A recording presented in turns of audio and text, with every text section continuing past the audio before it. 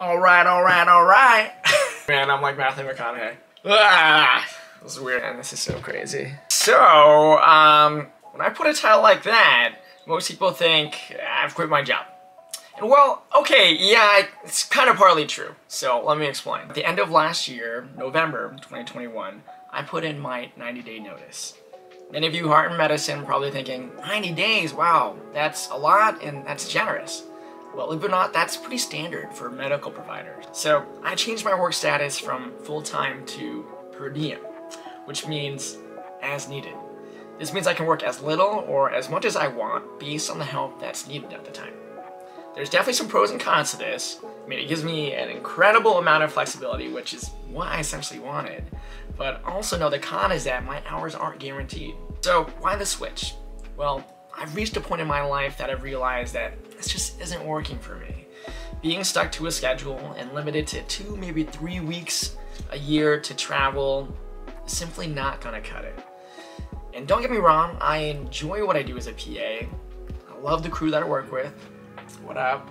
To me, there is no sense in working countless hours in a job and make any amount of money, and you don't have enough time to spend it, or in my mind, use it to exact positive change or help or enjoy time with your family. I recognize that I am privileged to be able to make this change. But for a guy like me who grew up in an environment of financial insecurity, I've worked incredibly hard to get to where I am now.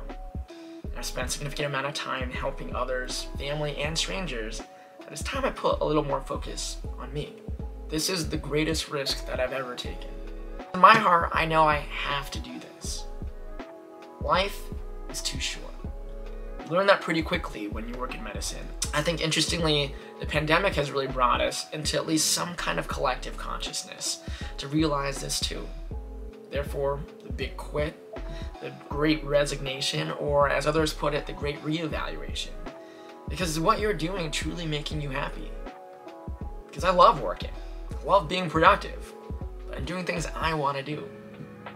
Because at some point, the risk of not trying is greater than the risk of trying itself. And I'm there. I know if I don't try now, I'm going to regret this later on in life. Know that I will never quit my passion for helping people. I'll never quit being there for the ones I care about. I'll never quit working in general. But what I am quitting is working harder for someone else and not enough for myself. So, join me on the adventures ahead, see what happens. And if I crash and burn, well, you can watch that too. Worst case is I just go back to work full time.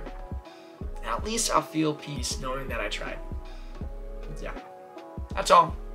Be well, much love, catch you next time.